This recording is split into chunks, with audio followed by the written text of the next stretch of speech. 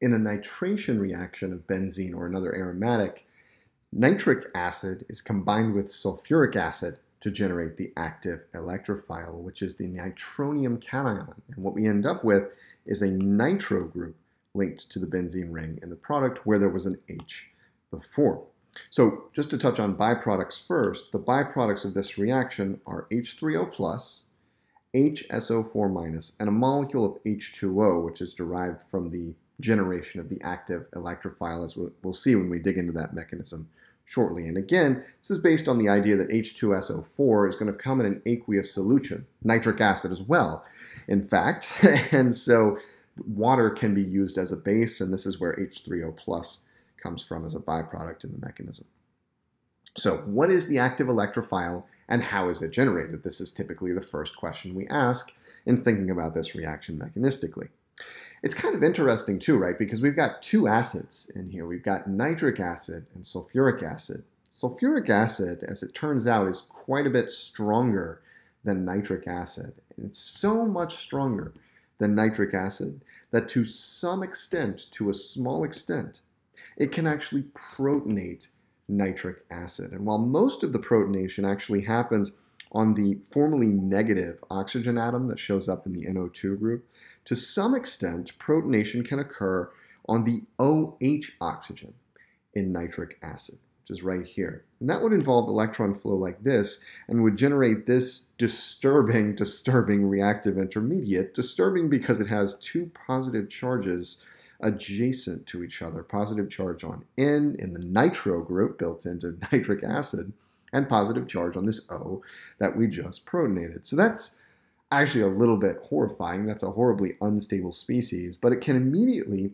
fall apart through a beta elimination step, through beta elimination type electron flow like this, to lose a molecule of water and produce a cation NO2+. And this NO2+ species is the active electrophile in nitration reactions of aromatics. It's called the nitronium cation.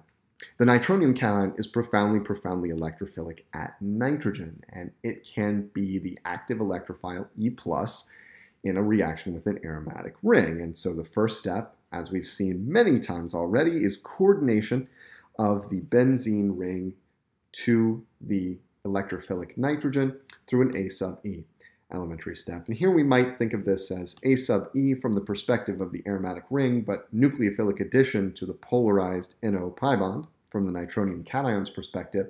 However you think about it, it is formation of a CN bond at the aromatic ring, and the resulting intermediate is, as we've seen previously, an rhenium ion. Now there's positive charge delocalized around this ring in a single saturated carbon right there.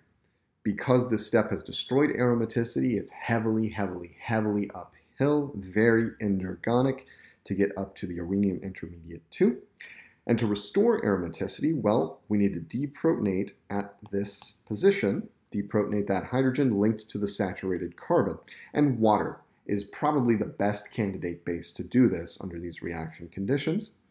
That's going to produce the nitrobenzene product, in this case nitroarene more generally, right here, as well as H3O+ that we just generated, and HSO4-, which was generated up here in the generation of the nitronium cation. Notice also that we lost a molecule of water. That's where this water comes from in the byproducts. And on the reaction coordinate diagram, as we've seen, this proton transfer step is going to be heavily downhill since aromaticity is restored.